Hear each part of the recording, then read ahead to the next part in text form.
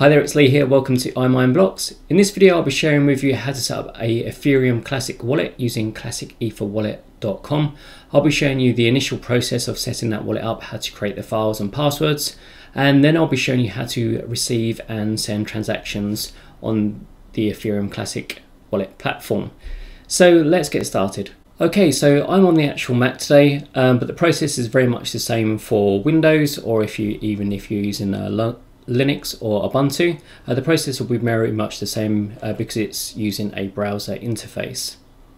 So to get started, we open up Google Chrome. I don't recommend using Safari if you're on the Mac, basically because you can end up running into problems when it comes to downloading the original wallet file. So it's best to use Chrome if you are on the Mac. If you're on a PC, you can just use Firefox or Chrome also. So you open up your web browser and go to Google. The website that we're actually going to be using to get started is called Classic Ether Wallet, and the proper address is classicetherwallet.com. So you can see it's actually this part here, and we're going to open that up. Okay, so this site might look familiar to you. If you've used the Ethereum My Ether Wallet, this is effectively a fork of that, but transferred over to the Ethereum Classic network. So it's very similar to My Ether Wallet. So anyway, let's get started. Okay, so opening up the page in a bigger window, you've got several tabs at the top, and the one that you want to start off with is Generate Wallet, because obviously we're creating a brand new wallet for the first time. So we need to enter a password for the actual wallet. I would recommend you use a password with multiple characters, numbers, and even special characters such as hash, question marks, or exclamation marks, for example. This will actually be used to help secure your wallet account. So you'll have two parts. You'll have either a seed phrase or a wallet file, and then you'll also have your password, which is used for unlocking the account. So two parts to it. So I'm just going to enter a simple password, but I recommend you use something more complicated. So I'm just going to use password 1234. Okay, so we enter our password, which is password 1234. We need to make a note and actually save that also, and then we click on generate.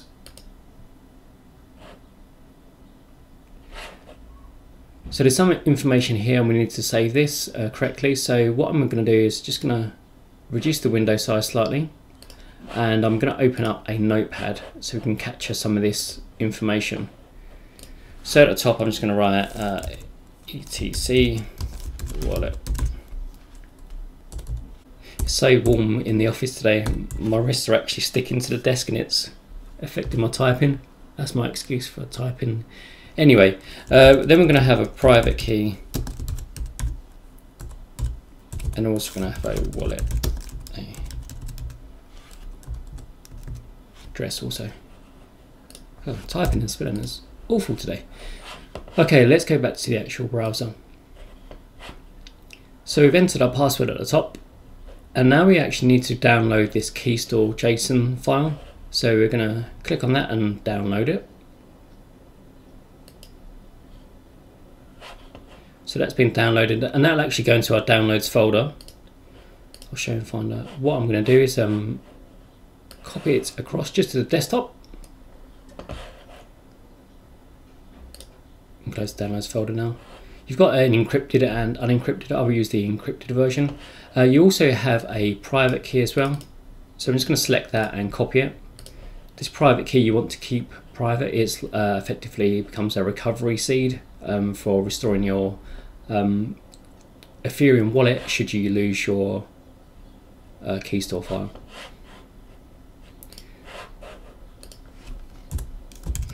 So I'm going to save the private key also. And also it gives us our Ethereum Classic address. So we'll put this information all in one file. I'll also going to create a new folder, and we can put all this in just a single folder. Makes it a bit easier to work with.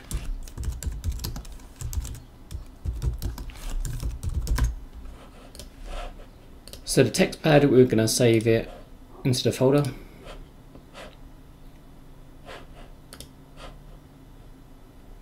Make sure you select the right one, ETC, Ethereum Classic.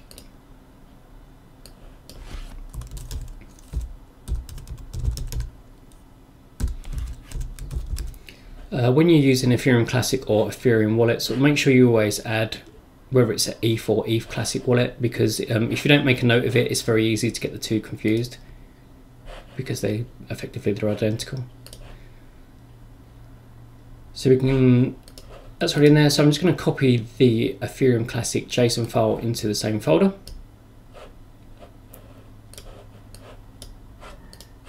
So that's that done.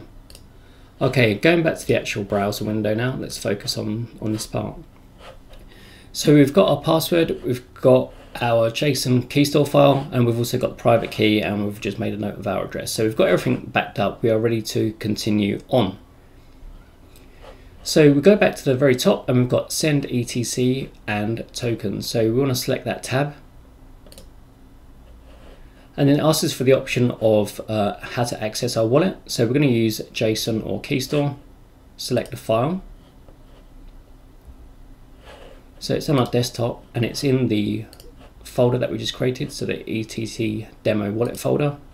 And you can see we've got this UTC file here, so that's our wallet file, and we're going to select to open. It says it's encrypted, so then what we need to do is enter our password, which is the one that we created before.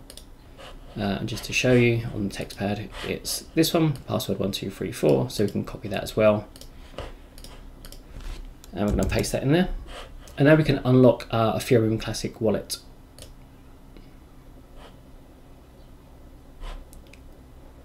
So this is effectively the main interface that you're going to use. So on the left hand side, we've got a little account icon. We've got our receiving address. So if you wanted to receive any Ethereum Classic to this account, you can give someone this address over here. You've got your balance, and you've also got a list of tokens you can interact with as well.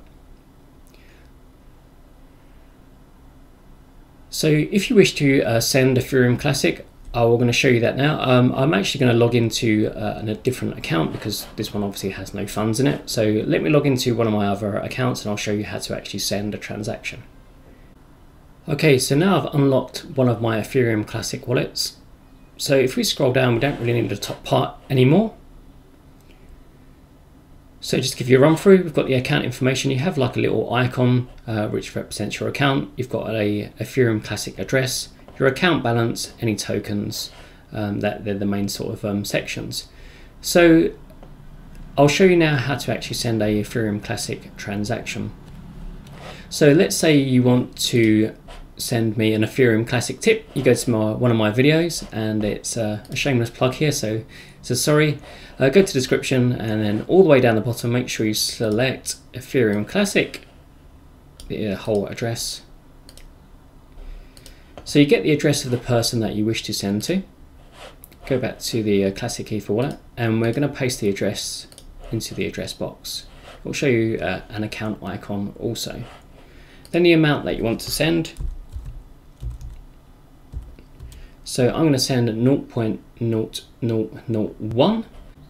Okay, so you also have an advanced tab as well. In that, you can actually set the gas price, the gas limit, and also any extra data that you want to send along with the transaction. For most people, you can just kind of leave it as it is as default. So to actually send the transaction, you want to click on Generate Transaction button. And it's going to show you the raw transaction data and also the signed transaction. From this point, you actually have to press Send Transaction. And it just gives you like a pop-up box. You're about to send this amount of Ether to this address, either cancel or yes, make the transaction. So we're going to make the transaction. Down the bottom, you'll get a transaction reference. So this is the transaction number. You can also use a link to actually check your transaction on the network. So I'm just going to select that and just to show you how that looks. Unfortunately, the site is down. Let's try that again. Unfortunately, that particular Ethereum Classic Explorer is down, so we can't actually show the transaction there. But if you were sending a transaction, you could say to a friend, for example, you can give them this reference, they can check on the Blockchain Explorer, and then they'll be able to see the transaction for themselves. Okay, so that's it for this video. I hope you've enjoyed watching, learned something useful, and it's been informative. If you have any questions or comments, please put those in the comments area below, and I'll be sure to get back to you and help out as much as I can. Thanks a lot for watching. I'll see you guys on the next video.